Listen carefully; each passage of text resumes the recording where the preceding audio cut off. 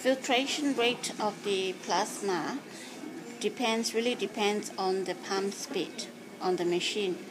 It doesn't matter whether you turn on the UF or not, or you program into the machine how much to take off. It's not controlled by the machine at all. It is controlled by the pump speed.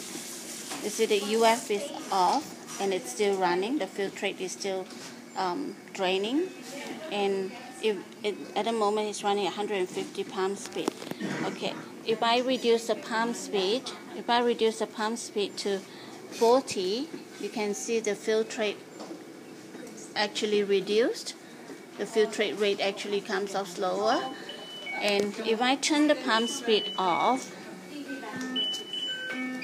there's no filtrate draining.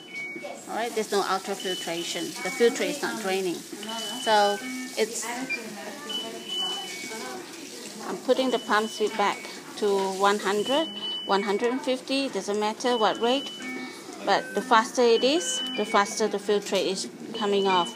But it is restricted by the micro drip set that I have here. It's 150. It's only able to collect 150 mils.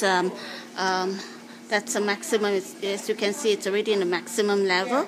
So yeah, it's really limited by the micro drip set or the collection bag. So at this moment, I'm trying to take out patients' filtrate. I'm trying to treat patients' filtrate plasma, 9 liters of plasma over 3 hours. But I'm having a bit of problem with the pump, and because I'm not able to infuse back patients' plasma at a rate of 3 liters per hour. And now I'm only relying on 2 pumps. That's 2 liters per hour. So as a result of that, the time for the treatment time is actually prolonged to almost 4 hours.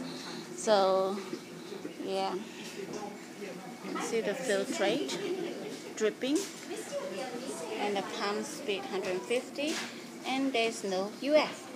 It doesn't matter what volume you want to achieve in whatever time.